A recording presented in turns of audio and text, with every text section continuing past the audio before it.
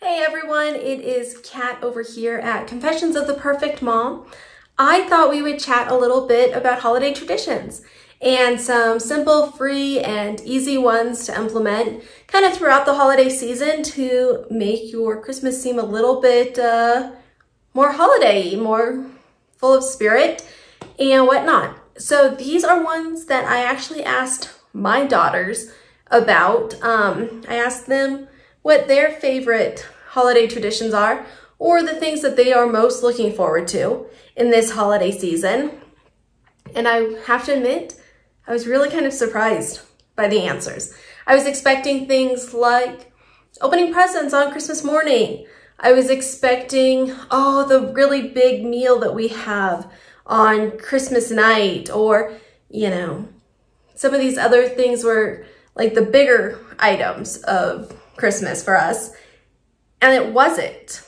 It actually didn't have any of the big money ticket items. And when I asked them about that, the response was, well, those things are great. I mean, we love opening presents in the Christmas morning, just like every other kid, but they aren't the things that we remember. They couldn't tell me what they got for Christmas 2 years ago. They couldn't tell me which years we were able to have really big Christmases, or which Christmases were a little bit more sparse. They couldn't tell me any of that, but they could tell me which years we did these things, which was kind of neat. And it was definitely a good reminder that no matter what you have going on, you can do small things that have a really big impact for your kids.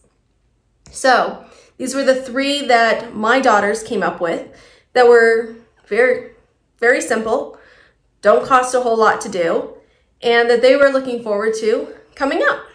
So the first one is decorating the Christmas tree.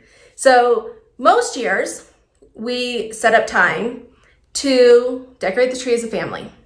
We put the phones away, we listen to the Christmas music, we dance around, we sing. It's very silly, it's very rambunctious, and it's a great time. 2020, however, has not been a great year. And decorating the Christmas tree was, well, right in line with the rest of 2020. If you haven't seen how that ended up, make sure you check out the video. I'll have a link at the end of this one to that. Needless to say, it did not go as planned this year. But even that, even knowing that one of our favorite things didn't go as planned, it'll still be a memory.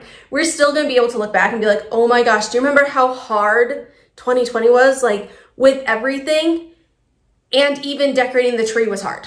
Like, there was nothing not hard. And we'll be able to laugh and it'll make a memory, and that's really all that's important.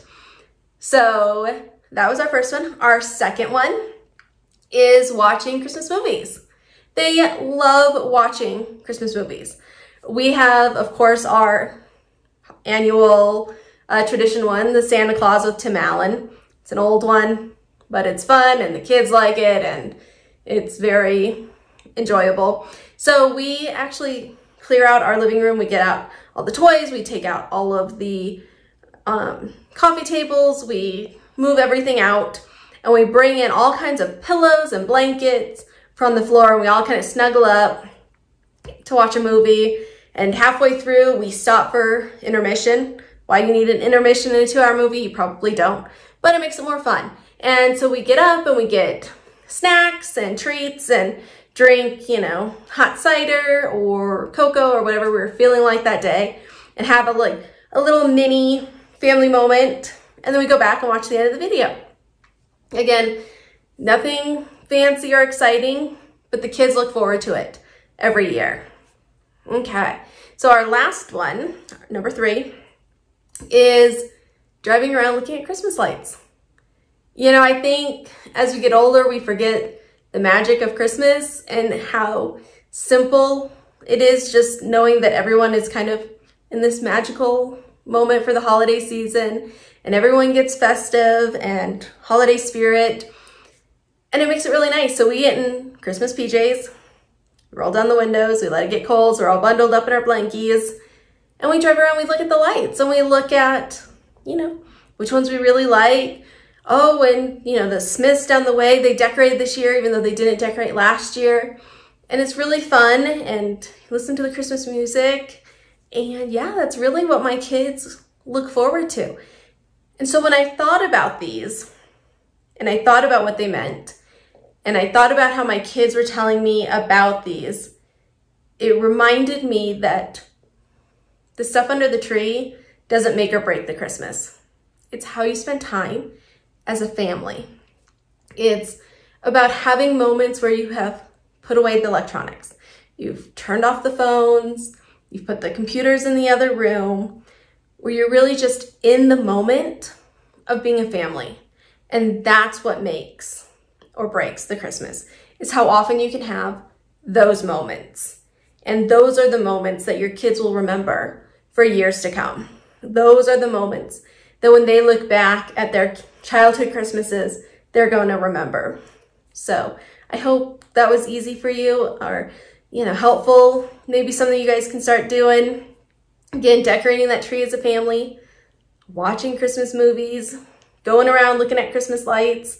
So let me know. Let me know if those are things that you guys do or plan on doing, or if there's other things that you guys do. Drop me a note down below. I'd love to hear it. I'd love to incorporate new ideas in for our family as well. So I hope you enjoyed this. If you did, make sure you push the subscribe button so you don't miss anything going forward. And if you want to hear how our decorating of the Christmas tree went, I'll put the link here as well, and you can click on that and go see how not on point ours went. So I hope that helps, and we'll talk to you guys later.